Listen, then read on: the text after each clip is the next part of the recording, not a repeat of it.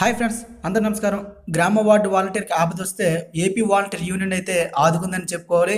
దాదాపుగా 45,500 రూపాయలను అయితే ఆర్థిక సాయం చేసింది ఒక లేడీ వాలంటీర్కి అయితే.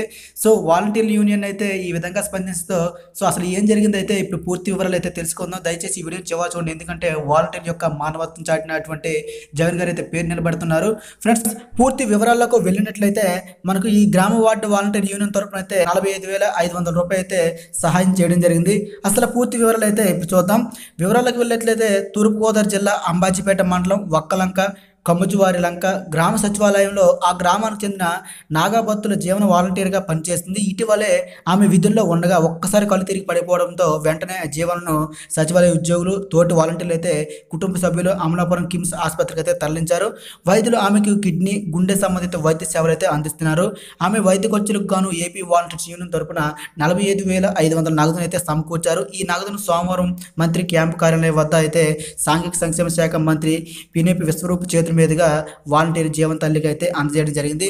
ధైర్యంగా ఉండాలని ఆమెకు తల్లికి సూచించారు. స్పందించిన వాలంటీర్కు ఆర్థిక సాయం చేసేందుకు ముందుకు వచ్చిన ఏపీ వాలంటీర్స్ యూనియన్ను మంత్రి ప్రత్యేకంగా అభినందించారు. ఇదే విధంగా వాలంటీర్లు కూడా ప్రజాసేవ కార్యక్రమాలు చేస్తూ ప్రభుత్వానికి మంచి పేరు ప్రతిష్టలు తీసుకురావాలని అయితే సహకరించడం జరిగింది. సో ఇది ఫ్రెండ్స్, ఏపీ వాలంటీర్ యూనియన్ తరపున అయితే 45,500 రూపాయలు అయితే ఆ వాలంటీర్కి అయితే బహుకరించడం జరిగింది. సో ఏమైనా సరే అండగా వాలంటీర్ యూనియన్ అయితే ఉంది.